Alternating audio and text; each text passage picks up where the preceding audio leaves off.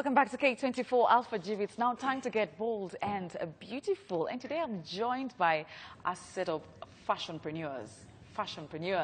And joining me on the set is Sheila Karanja. Karibu sana to K24 Alpha GV. And then we have Joseph Bantu. Welcome to K24 Alpha GV. And of course, lastly we have Kenneth Pop. Yes. Welcome. Pop is your nname? It's my alias. It's my brand name, actually. Okay. Yes. But why Pop? Why not Jamie or Fox or... Yeah, actually, most people think I'm Muslim, but I'm Catholic. Oh, you are? So, yes. So my middle name is Benedict. So the current Pope is called... Benedict. Oh, yes. Okay. Smart. You're smart. You're very smart. Okay, so kindly just introduce yourself to our viewers back at home. Let me start with Sheila. Fantastic. Ladies first, right? My name is Sheila Karanja. I am founder of Zamari. Yes, I'm a wife, a mother, a daughter, a sister. Yeah. Okay. Joseph? I'm Joseph Bantu, the founder of the Bantu as a brand. Yeah, well, she said she's a mother, a wife. I'm a son. Let me say I'm a son. Yeah, the business person. Okay. Yeah. Yes, my name is Ken Pope. I'm the founder director for the Undisputed Luxury Brands, which has two signature brands under it. So we have the Undisputed Woman and the Undisputed Man, which focuses entirely on making bespoke suits for both men and women. Yes. Yes. Wow. You know, I just feel like I'm seated in a powerful, panel. Thank you so much for taking time to be here with us today. Yes. And all of you are in the fashion industry. I'd just like to know your journey. Like, how did you start? Where did you start from? Sheila? Yes. So I cleared campus. I worked for a year, and it wasn't working for me. So I tried a couple of things just to see, because I ruled out employment. So while I was still employed, I tried, because I'm very good with my hands. So I tried to figure out what I could do creatively. I'm in the creative space to, make a living and enjoy what I do. And so I borrowed a machine from my friend, so that I don't buy one and then 3 months later I'm like, okay, maybe not. No, this is not no. Yeah, so I taught myself. I went to school shortly after. I quit. And then, I decided to open my own thing, and I did. Yeah. So you cleared, which year again? 2015. 2015. And what did you do? Communications. Communications, and now you're in the fashion industry. Yes. Wow. Okay. Joseph? Personally, I wasn't into the fashion industry as much, but once I cleared high school, not university, I didn't have anything to do. That was back in 2012. So I was trying to figure out where I fit in, what I can do. So a friend of mine took me in. He used to sell suits. It's called Cool Suits. So he started out as a salesperson in his shop. I would open the shop, work the whole day, close, do the books and all that. So as I worked through it, I learned the tricks, where I needed to go, who I needed to talk to. So my first venture was basically a suit business, where I did suits for almost a year. But then, having come just from high school, I needed also to figure out what I want to go and do in school. So I enrolled in Strathmore. However, I didn't finish my course. In the process of doing my course, I realized people associated me with fashion more than what I was doing in school. So I decided, let me go full-time fashion. But my parents were against it, so they also took me back to school. This time they told me I had to do what I would get, because what I chose, I didn't go the whole way with it. So I ended up doing meteorology, which is the study of weather. Wow. However, as you can see... Weather, fashion, is this black and white? There, So I got into a group where we'll showcase at shows, do small things here and there as I tried and figured out where I really would fit in the market. But I will say in 2016 is where I really put my foot down and decided I'm doing fashion, and this is where I stick. Okay. And you've just mentioned that your parents weren't very happy with you, going into the fashion industry. Are they supportive of you right now that you're very successful? Yes, they are. Funny enough, okay, I figured let me just do it and give them a reason to believe in me. Absolutely. Because if I said, let me just sit back and do what I don't like, I will be in a field where I wouldn't feel comfortable and I wouldn't be giving it my best. Okay, and finally the Pope. For me, Funny enough, people think I've actually done fashion and design in school, but I also went to Strathmore. Wow. This is way 2009, 2008, where I did diploma in IT. For 2 years. Then I went to Nairobi University where I did BCom for 4 years. Wow. So in 2010, where I joined Nairobi University, that's when I started doing those sales activations, those promos. So I worked with Coke first of all. I worked with some other companies just to start with. And it was at that, let me say, entry level. So I didn't know what I was doing actually at the moment. And I mean, I just needed to make money. So slowly but slowly, so the modeling thing had to come, the fashion runway was coming actually very quite fast in 2012, 2011, thereabout. So that's when I joined commercial modeling. That's the runway modeling and everything else. So I did it for about 2-3 years. But I could see a niche where people weren't dressing as per what I expected. So you have international brands like Tom Ford, you have guys like Akina, Christian Louboutin, so many guys, but you don't have like an authentic brand which presents luxury or something in Kenya. Absolutely. So I said, let me just come up with something that, you know, that people will appreciate and everything. So that's when I started the Undisputed Luxury Brands. This was in 2016. And I can say it has been rough and tough, given that even the folks weren't, you know, accepting this. Absolutely. But the good thing is that... So even yours were not accepting you going no into one, this? actually. Yeah. I mean, it's a hard thing, because they see you get into the fashion industry, that they need to understand how do you make money out of this.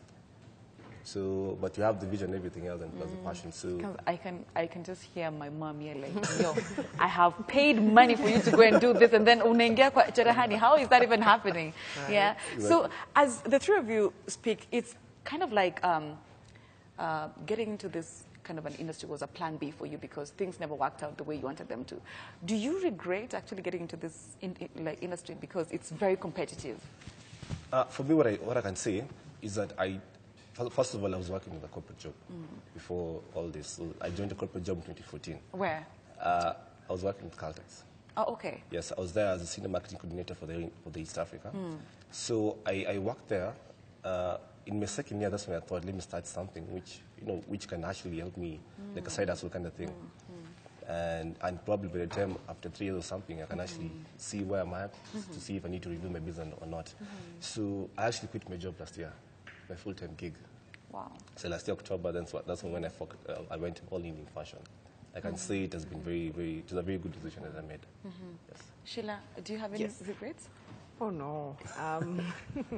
First of all, it's easier when you enjoy what you do. Absolutely, yeah. So it's not easier to tough, but it's easier to tough out the tough times as opposed to when I was employed, I'd drag myself out of bed like it was such a chore to go and you to think work. About Monday, like, oh, God. I know. So of course times are tough. There are times that it gets tough. But when you know where you want to be, it sort of helps you, tough it out. Yeah. Okay. Joseph? I will say my biggest regret is not starting this earlier. Because I wish I had the exposure when I needed it most. Because I can say I lost like 2 years figuring out what I want to do, where I want to be at. But if it comes to the fashion industry, I have no regrets because it's something I love doing. It's something I wake up to every day and I'm happy about it. I can't say I go to bed thinking, tomorrow's Monday. If I know tomorrow is Monday, I'm like, tomorrow I have a day I'm going to make money. And the good thing about entrepreneurship, it's about your own personal drive. Because if you wake up in the morning and you say, I want to go to work, you don't get a paycheck at the end of the month. So it's something, it gives you the drive. Yeah. There's something you're working towards, rather than working for someone where you're working towards someone else's goal, not your own goal. Yeah. And it is something that you love to do every single day. Yes, all right. So, a lot of people watching the show and they'd like to get into the fashion industry, they're actually wondering, okay, fine, maybe you come from backgrounds where, like your parents were wealthy and they give you some cash to start a business. Where did you get the cash from to start this kind of business? Because I'm sure it's very expensive, buying all the machines, getting a space, getting fabric is very expensive because I've had conversations with designers here and the one thing that always comes out is like fabric. So where did you get the funding from, Paul? Mine, actually, it was very hard because I remember this was in 2015, around November there. That's when I started the whole clothing line, but launched it officially in 2016. By that time, I used to run this idea through my friends and also my family and relatives. Did they think you're crazy? They thought I was very crazy because you from doing procurement in the university for 4 years, you have a second-class partner. Yeah. And then just here you are.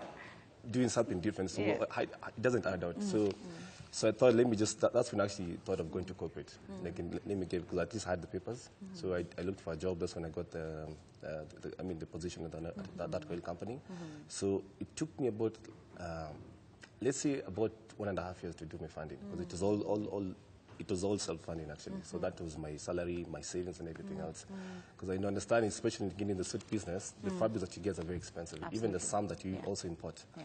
So, and you cannot import bulk orders. It is normal do on an order basis. So, thank God at least we had local suppliers who can actually supply what we need at whenever time. So, I can say for the first 1 year it was very hard because you're there paying rent, you're there paying people, you're there paying your staff as well. From your own pocket without, and the funny part is touching on that the profits. and you aren't paying yourself. So it was very hard for me. But I can say it was through my employment that I actually got to save a lot of things. Okay. Yes. Sheila, how did you get your funding? My family. So my mom was very supportive. My dad was like, Unashona. So he was not having any of that. But my mom was very supportive. She gave me my initial seed capital, my sisters as well. I think to date, even when I need money for that I don't have, my sisters are always available. So I can call, give me, but please, Yvonne, if you can just forgive my loan for now. Like, I can always call and, I need this money, please give me. And then when this order is done, I'll pay you back. So my husband has been very supportive as well. I should mention that I took a break, actually, when I got my first child. And the hours also are very crazy in fashion. So there are days you leave early in the morning. I used to go back home at 10, 11, depending on the season. So after I got my child, I took a break. I was like, let me figure this child out first. So I took a break. And I think that's what I was telling you before we started, that when I got the call from FOYA, I laughed because I had just relaunched. So I had figured out this mothering business. So I'm like, okay, now let me go back to what I love, what I do, so that I'm also not forgetting myself in being a mother. So I had just relaunched my business and then I got the call. So my husband in my relaunch was very supportive. And my sisters, my family basically has been very supportive. Wow. Yeah. Amazing. Joseph? Personally, I'll say it's been difficult. Personally, my parents didn't want me to go into fashion because they believe you have to study, get a job, work an 8 to 5. So once I dropped out of Strathmore, I had to go back to the suit guy. So he told me, I'll take you back, but this time on a commission basis. So I had to work on commissions. I had to make sales. I had to save up. I had to cater for myself because you can't wake up in the morning and ask for money to go and do something which someone else is against. I can't go and ask, can I get some transport to go and sell clothes? It doesn't make sense when the same person wants you to go back to school.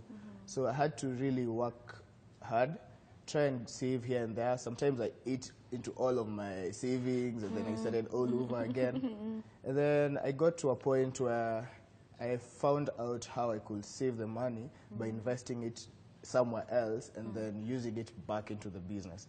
So with time I grew, I made some more money, and then I guess at some point my mom saw, there's something here. Yes. I have to help this kid out. So I would say she helped me out by giving me a handout. She helped me out by giving me jobs. So she'll get me jobs that will really stress me out, but at the end of the day, I will get a good paycheck, and it will aid in my business. So with time, I've grown. Right now, I have a sponsor who's really plugging into the business, someone who believed in my vision, someone who came in when I was struggling and told me, let me give you a year and see how you'll work, how things will be.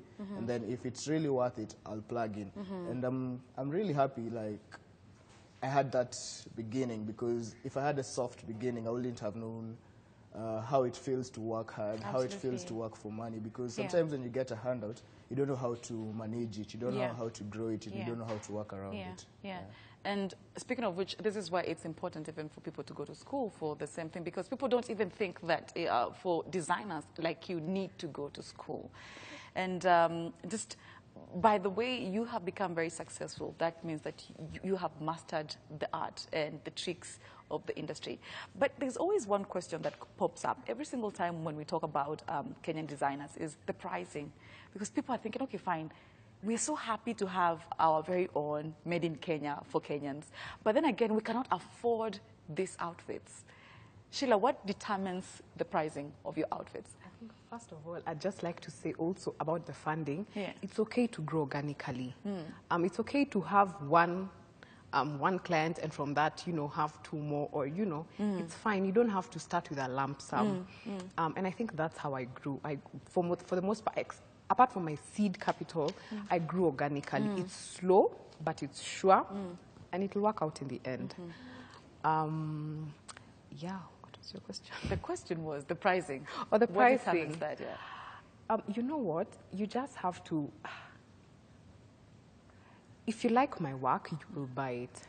Because the truth is, Kenyans will say we are expensive, but they'll spend much more on perfumes or if other external brands, brands that are outside Kenya, outside Africa, so the truth is if you value something, you will get it. So it's important. I think for me, I figured out, okay, this is my price point, so you either take it or leave it. Take it or leave it. Yeah. I love the attitude. All right, Pope. For me, I'd say it depends on the kind of workmanship that you get as a customer. Because first of all, clients like asking for, for samples. Let me see what you've done.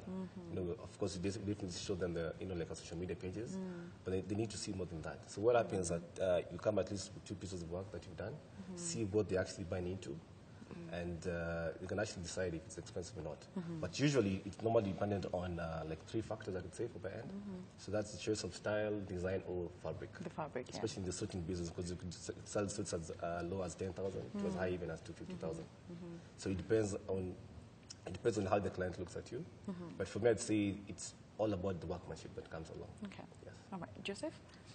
Personally, I would say pricing comes with skill.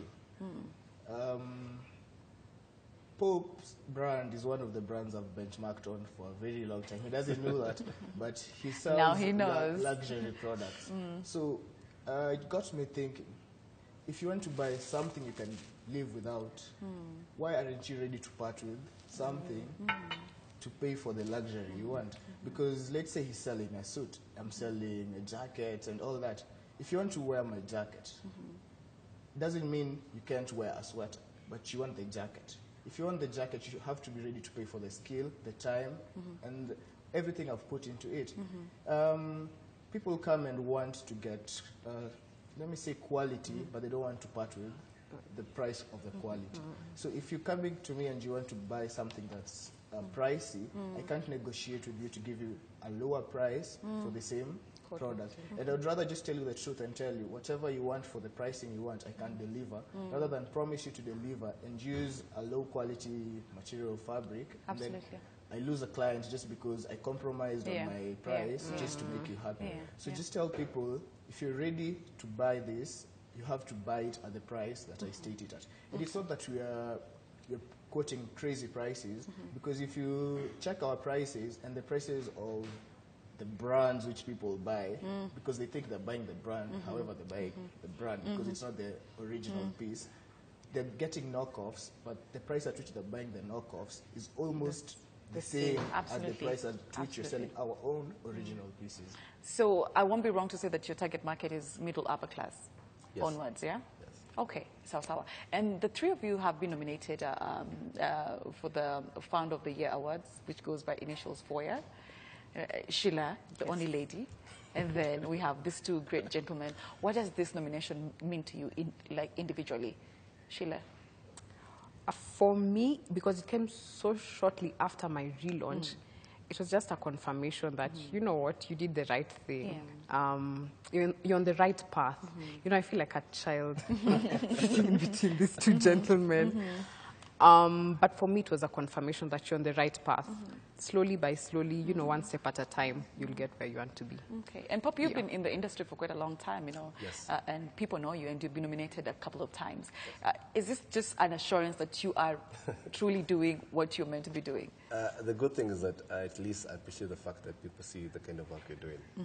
And funny enough, especially when it comes from your side, you know, it's hard for you to see what people people feel, people in terms of the market feedback. It's very hard. So this is one of the ways that you actually see that you're actually doing something to market, and you have a lot of supporters. You have a lot of guys who are coming for you, getting for you for whatever you do, and it feels very, very, very refreshing actually. Okay. Yes.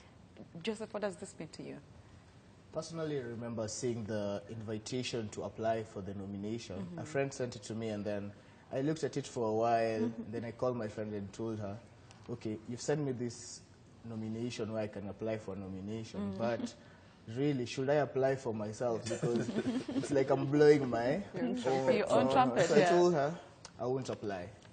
So she just sat and said, let it go, because I can't apply to compete for something that's supposed to be awarding people who other people think deserve it. So I just sat, and then I just received a call, and I was told, hey, Bantu, you've been nominated for this and this, and I was like, okay, who did this? And then I called her up and was like, are you the one who signed me up? And then she was like, no, you told me not to sign up, so I never signed up. So I was wondering who did this, because the only people I had a conversation with on the same told me they never did it because I told them not to, because I didn't want someone to do it because you're my family, you're my friend. I wanted someone to do it because they love what I do.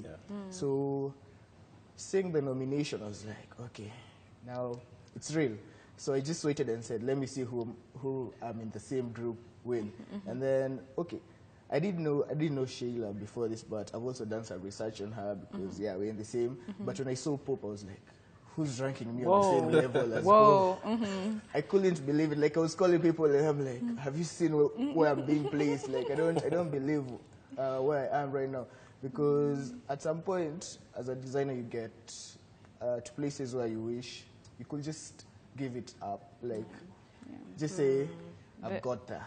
And then when you get things like this, it just motivates you and tells you, even if you had a setback a few days ago, there's a reason why you should push on. Like, so getting this nomination has been like that push I needed to tell me, hey, don't give up, continue. Because sometimes it seems as if it's all green, it's all roses and stuff, but you, the person who knows where the shoe struggles that is pressing. So it was more of a push, more of something I didn't expect, but I'm really glad it's here. Okay, so of course, we'd like the Alpha Jury family to vote for you. I don't know how we can vote for you. Maybe, Sheila, you can just give us your codes on how we can vote and where we can vote. Sure. You can go on thefounder.co.ke and you'll get the list of nominees, and then you can vote. Okay. Yes. Yes. So there are no codes, you just vote for the category. Just vote for. Okay. All the best to you. Thank the ceremony, the gala night is on Friday, yeah? Friday. On Friday 29th. Yes. So all the best to you. May the best thank you. person win. I'll be coming definitely. So I'll see you there. So thank you very much for coming through to K24 Alpha Jury. We're so happy to have you. And that's it for Bold and Beautiful. We shall now take a short commercial break. When we come back, it's time to talk matters soccer. Russia. Do not go anywhere.